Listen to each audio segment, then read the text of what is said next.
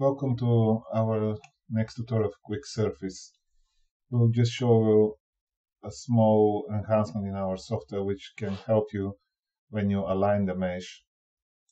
If I try to align the mesh interactively, I can probably put this nearly okay, but in some cases, when we have a symmetry object like this one, it might be useful if you rotate around z-axis, for example, manually,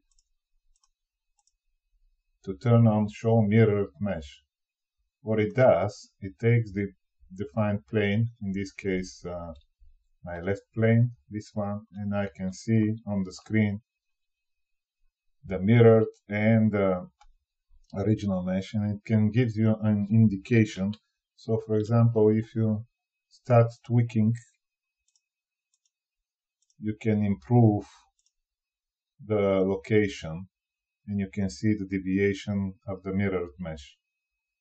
You can choose which plane needs to be mirrored, and this is how it works. I hope this is useful when you do alignment either manually or not manually. Thank you for watching.